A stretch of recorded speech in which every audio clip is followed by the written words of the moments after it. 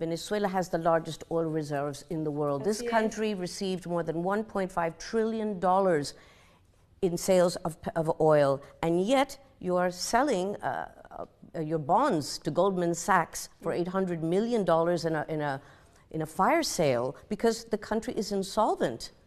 So where this money, the sanctions were only, in fact, they haven't even gone into effect yet. En inversión social, en inversión social. Estamos hablando de presupuesto, estamos hablando de los ingresos del país. El 74% de los ingresos del país hoy, que son exiguos producto de la guerra de los precios del petróleo. Me vas a decir que no hubo guerra de los precios del petróleo. Hubo guerra de los precios del petróleo desde 2014. ¿Para qué? Para afectar a Rusia, es una realidad, para afectar a Irán, para afectar a Venezuela. ¿Por qué no podemos acceder? Porque hay un bloqueo financiero contra Venezuela y forma parte de la agresión y la forma no convencional de atacar al país. But I insist, this is an immensely rich country. Where is the money?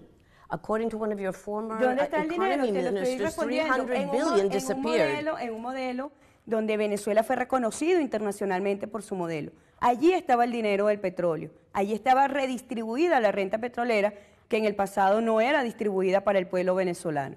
Y ahorita están atacando